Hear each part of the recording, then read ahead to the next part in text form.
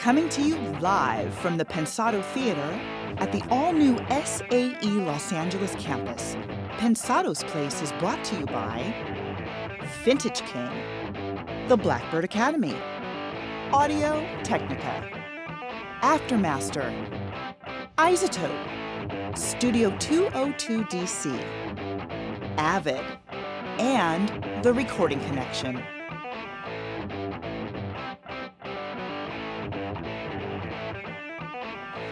The dog joins us for the Pensado Awards. It's got him barking. We got news from Nashville. Our guest has super helpful info that you can use. And of course, a brand new ITL. Crank it up. You're at the place. It's Pensado's Place.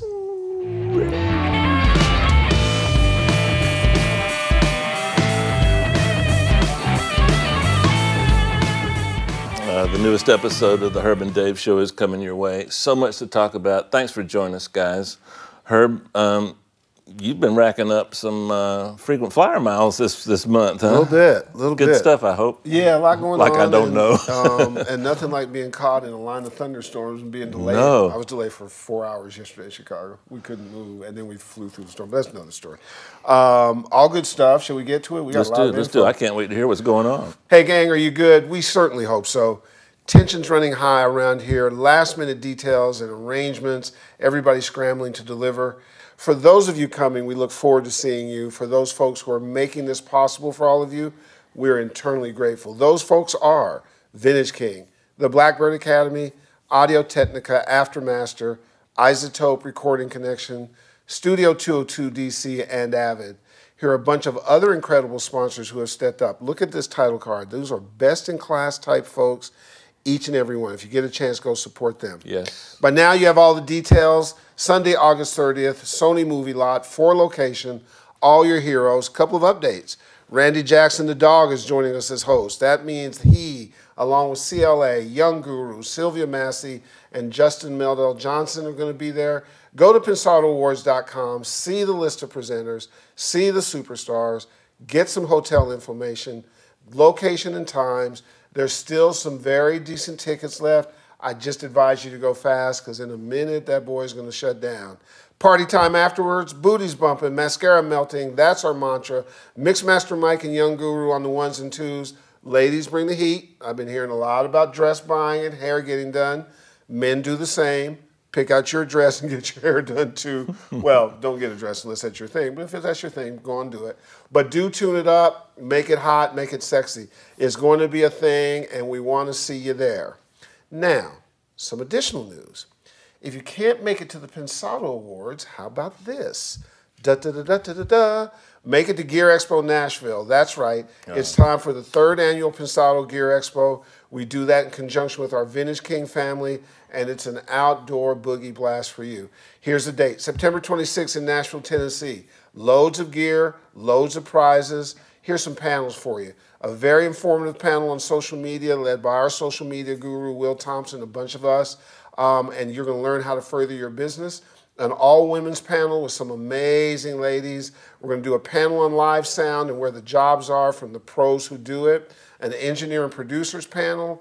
There'll be specialists from Audio Technica to answer any of all your miking needs.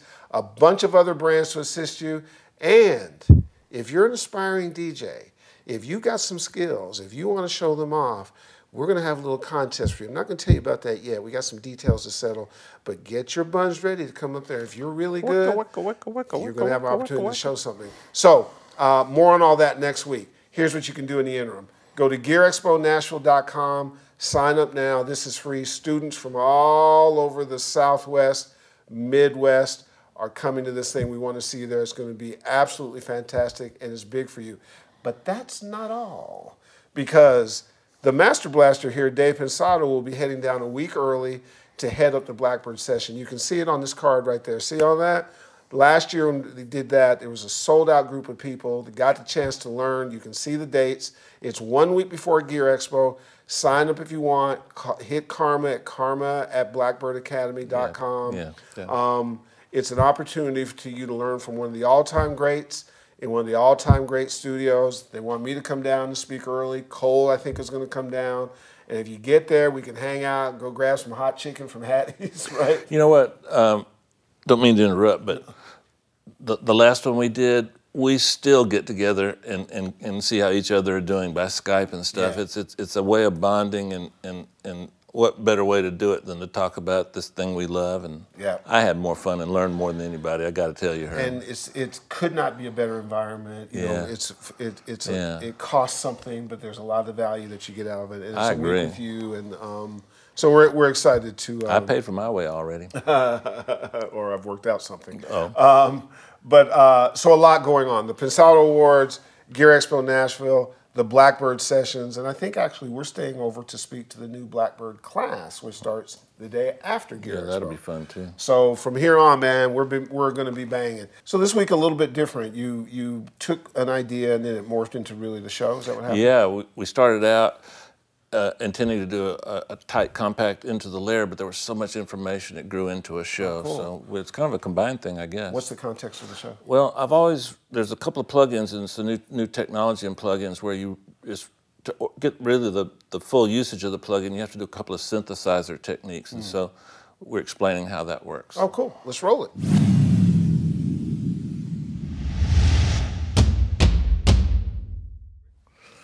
Hey guys, thanks for coming and hanging out with me. Lately I've been noticing that more and more plugins for engineers. Why did I say engineers? Because we're going to do some synthesizer explanations today, but for engineers. I'm not teaching you how to program synthesizers. Well, Apu is not teaching you how to program synthesizers. I asked him to come by and show us some basic synthesizer concepts that I keep running across in plugins, like Timeless 2, like FabFilter Micro, even Echo Boy. When you go to the tweak mode, there's all sorts of things, ADSRs and resonance and all these things that I think it's time that us engineers kind of got these as part of our tool set. So Apu's taken the time to show us. Apu's a close friend of mine. We shared a studio space for a long time.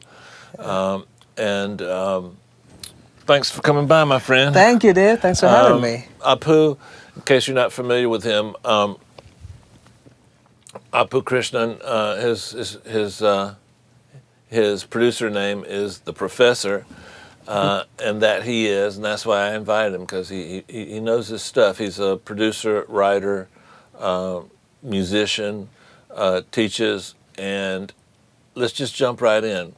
Now, I want you to understand, this isn't a course. This isn't everything you need to know about synth programming. This is enough to get us by.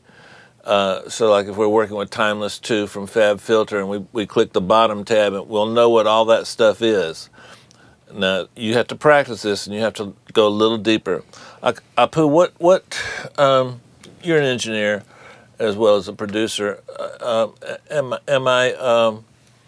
I correct in saying that these things are creeping more and more into plugins, right? I didn't notice this like 5 years ago. Absolutely. It seems like plugin manufacturers expect us to know all these terms, like oscillator and resonance and XY and on and on and on. Where do you want to start? Well, I think, hey guys, by the way, I think we should start with like basics of synthesis, because once we understand sound and how it's processed in a synthesizer, it's actually not that hard.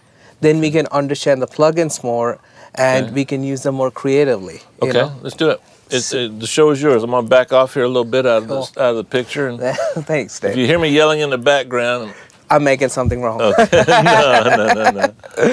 But anyway, guys, all synthesizers, I should say like 95% of them have 5 main elements. The first one is the oscillator, which we all know makes sound, right? On a synth, you can choose different waveforms to make the sound that you want. And then you have something called you name the sound and I'll hum it. Okay. So sine wave. Square wave. Should I say white noise? Well, that's kind of pink. There you go. Sawtooth. We need a razor or something. Well, sawtooth would be a violin. Pulse. Did we get square? Square and pulse are same. Okay. Yeah. That's right. Okay. You're shooting this, right? I don't know. Sorry about that. But anyway. Are we going to edit that BP or are we going to leave? Oh, God. Okay, he's leaving it in. Okay. So we have the oscillator waveforms. They go through a section called the filter section, which as audio people, we know what the filter does. I'm not going into details of it. Basically, the filter has just two main parameters. One is the frequency, called the cutoff frequency, and then you have something called resonance. Let me just show you a filter, simple one called micro, where you can just see the resonance. So this one's Fab Filter Micro.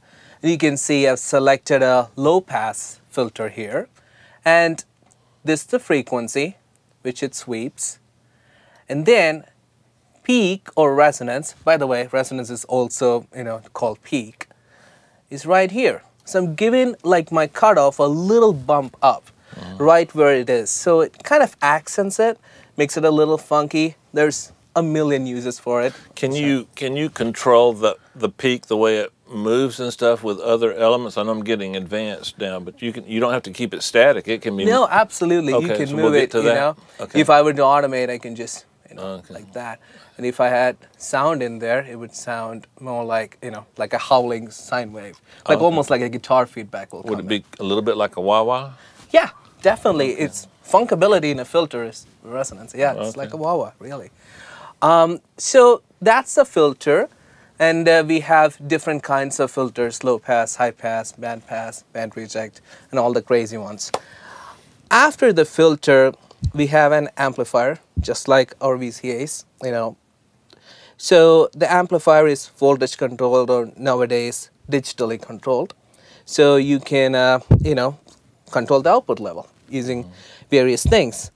And those various things, I'm gonna put them in a box called modulators. Okay. Because Dave, you explained, talked about modulation, right? A little bit. Right. So there's two kinds of modulators mostly. One is based on envelopes, and the second one is based on LFOs.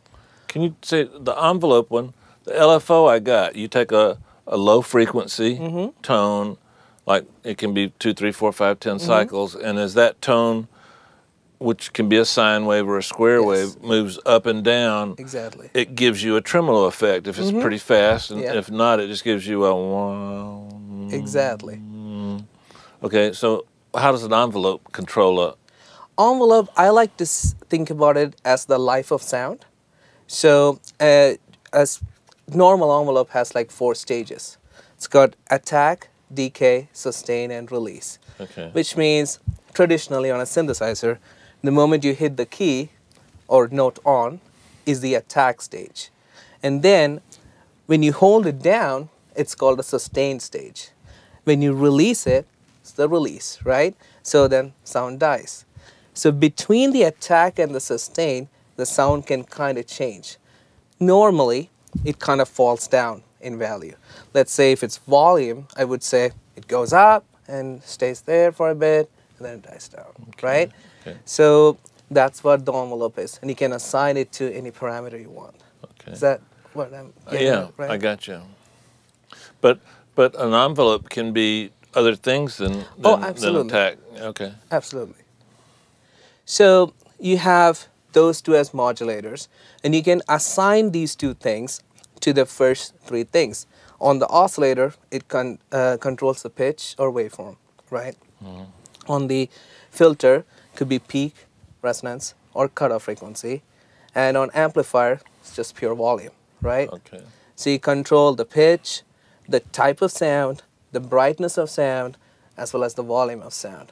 That's pretty much so basic. if you're modulating the frequency, that's called FM synthesis, right? Yes, and that's if you're correct. modulating the volume, that's called AM synthesis, right? Yes, that's correct, yeah. And the FM, if you want to go a little bit in detail, I said 90% of synths at first. This kind of synthesis is called subtractive synthesis, which Bob Moog kind of started, and we all kind of follow. Okay. FM can get a little bit more in deep, where these oscillators are called operators, and we can use them to actually generate sounds too. Okay. You know. Cool. Too cool. All right, should we jump into? Yes, let's do it. So let's take a look at sub-boom bass. I can just show you guys the different sections of the synth and take it from there. So here it is, sub-boom bass. We have sound. The oscillator section actually has two parts.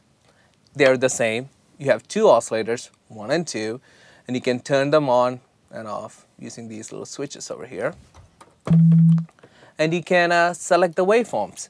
So like Dave showed before, we have all these sine, saw, different kinds of waveforms. So if you go in here, there's a drop-down menu that lets us choose. So you have a sine wave. And here's a saw wave. Right? So all the different waveforms, and obviously you can adjust the pitch and tuning and stuff like that, just like any other instrument. And it goes to the filter section. I'm jumping ahead of oscillator 2 here, going to the filter, and I have a low pass filter selected. They're sure about filter slopes and stuff, right? Yeah, I think so. 24 dB, yeah. 6 dB, right? Yeah. Okay. So you can select any kind of filter in here, low pass, high pass.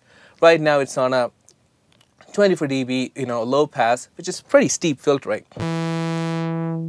Right? And I'm moving the cutoff. You can see it getting brighter and darker. And then you have an envelope section here just to control the filter. So this is modulating the filter.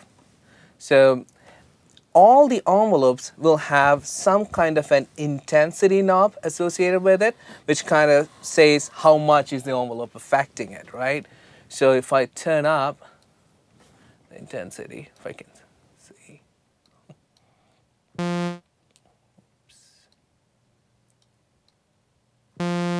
Wow. Let me put this to polyphonic mode, which means I can play chords. You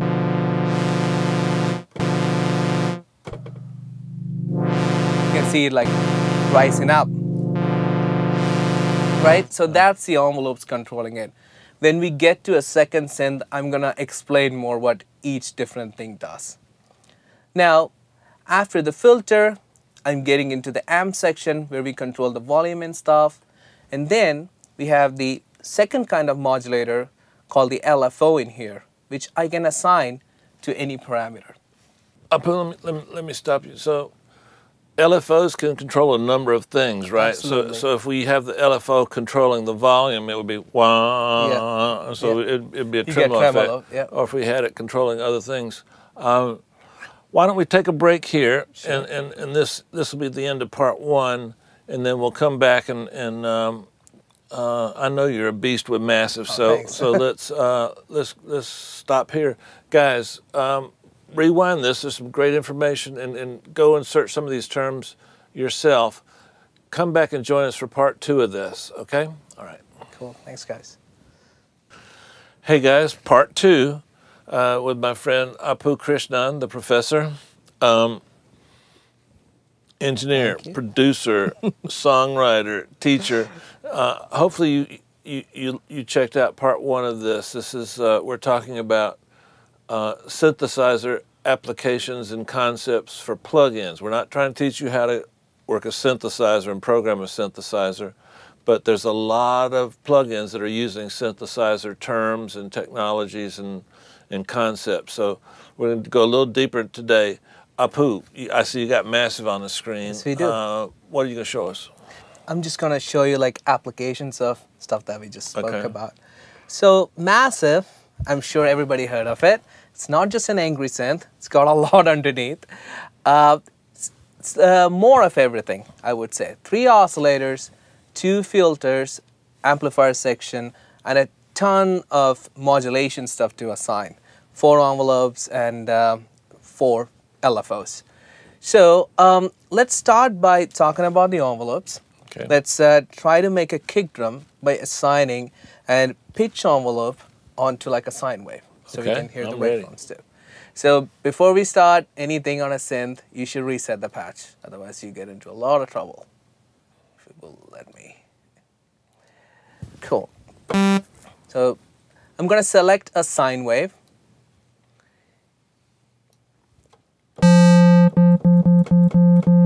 That's good enough. It's good to have a little edge. I'm going to bring it down to kick drum level. Oh, that's heavy. Low. Now I'm going to assign an envelope. So this blue area here is the envelopes. And you can assign by clicking and dragging this crosshair onto this slot. I'm going to push the envelope's intensity up. Like I said before, everything's got an intensity. So I get laser beamy sound. What we're hearing is what we're seeing on that. Is that what we're seeing? Exactly what we're seeing. Okay, so the sound Pitch goes is going up slowly. out, and then it's coming down. Okay. Right? Oh, cool. And if I increase the attack, you'll hear the difference. Right? That sounds like no, I was going to say it. That sounds like somebody's kick drums, but I can't do that to my friend. Can't do that. So in here, there is no sustain marked, but as you can see, this is like the decay area. So if I bring the decay level down, it's kind of like bringing sustain down. That's more like a kick drum, but we can fine tune it. So now I'm going to go to the amp envelope. Remember, this was the pitch envelope for the oscillator. Now, number 4 here is already assigned to the amp section. So what are we trying to do? Just make the kick drum a little bit more tighter. Oh.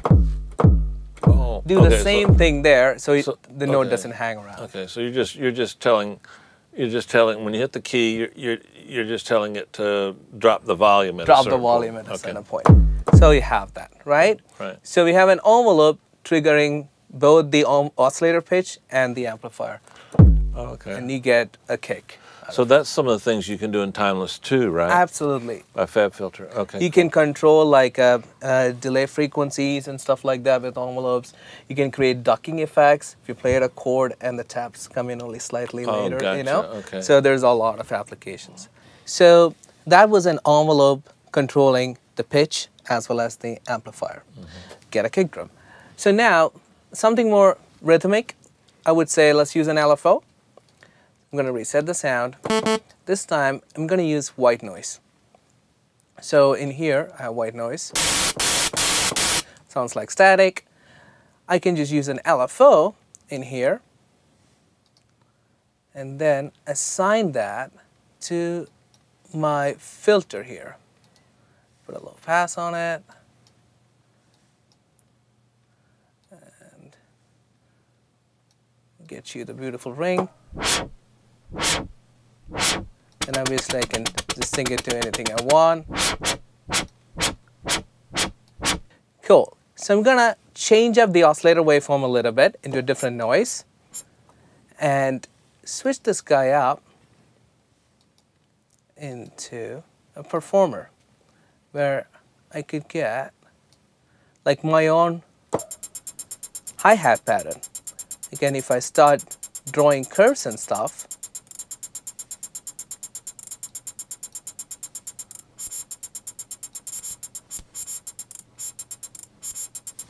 get like interesting sounds out of it in like context in a rhythmic scenario. And that basic pattern can control anything you send from the oscillator. Absolutely. I can have this control like the pitch of an oscillator too. It might be a little freaky of a sound. Gotcha. It could be anything, you know? I think I heard that on a Skrillex record. Yeah, it could be Diplo or Skrillex or anything you want. So, apologies to Skrillex. There's a lot you can do. I'm just showing very basic possibilities. Okay. Explain resonance again to me. Cool. Resonance is that boost we give on that particular cutoff frequency. Okay. And how can you make that move over time with an LFO or something? Okay. So let's actually do this. And put a basic filter sweep in here.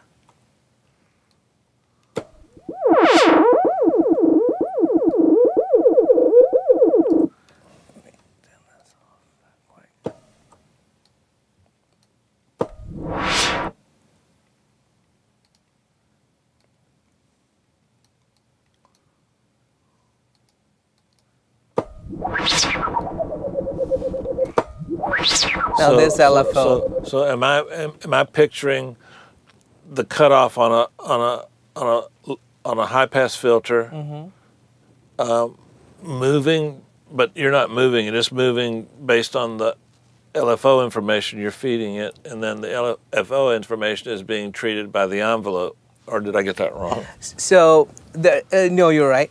There's two things going on here. One is, if you bypass this for a second, one is a basic filter sweep happening here, right? So I have envelope number 1 controlling my cutoff, and it's just a ramp. I'm just getting a big rise. Now, the resonance can change too with it. I'm going to use the LFO in here to change the resonance.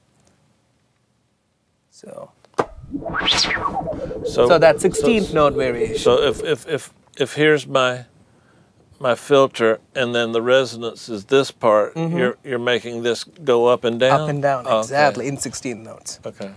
Variations. That's deep. That's pretty cool. Cool. Can't believe I learned something.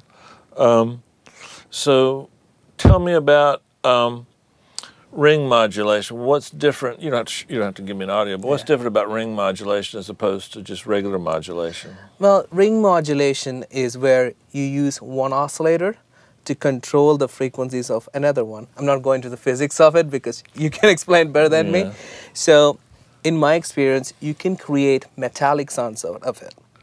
So I would say if you take a simpler sound, like a sine wave or a triangle wave, and you apply ring modulation to it, you get a lot of high frequency harmonics.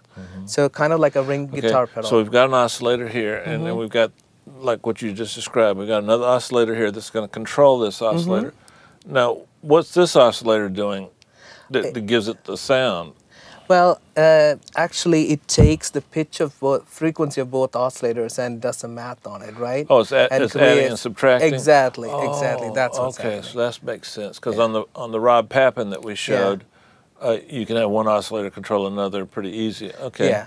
Okay, man, while I got you here, you got time for a couple more questions? Of course,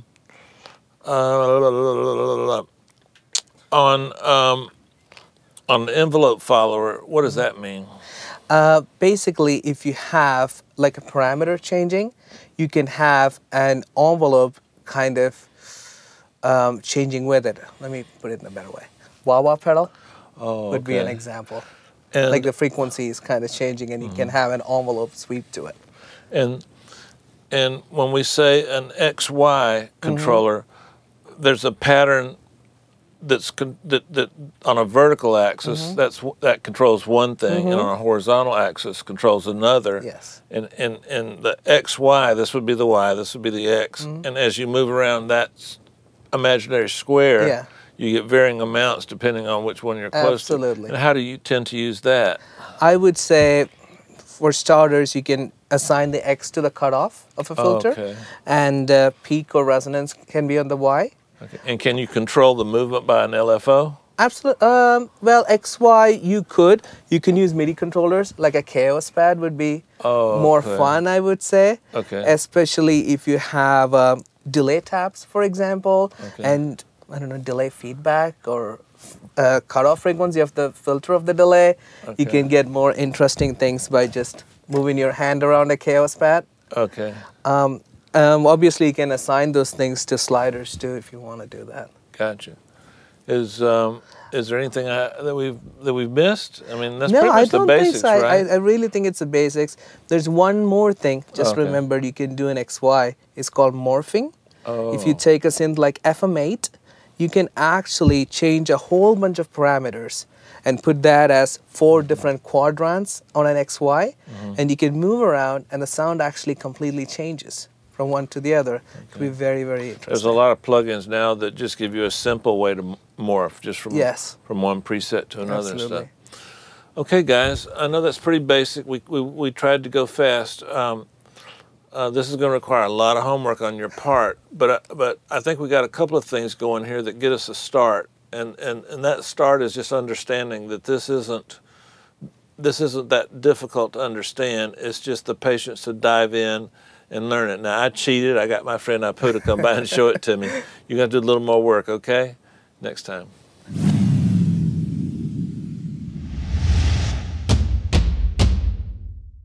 Man, nobody learns more from these interlude layers than me, particularly in this one.